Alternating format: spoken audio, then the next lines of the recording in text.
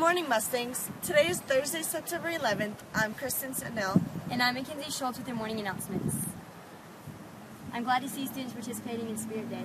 I know, there's a lot of spirit going on this week. Today is Athenian Thursday. That is why you see a lot of students wearing athletic wear. Friday, wear your black and gold. Penny Drive ends today at 4, so bring your pennies. Homecoming parade is tomorrow at 4:30. Tomorrow's the big day. Yeah, the weather looks promising now. If any club or organization is interested in making a float for the parade, please go see Miss Medina as soon as possible. Let's go, Mustangs. Come out and support your Mustang football team as they take on Levelland Lobos. Kickoff is at 7:30. Right after the game, there will be a homecoming dance in the Dome. It's $5 for singles and $8 for couples.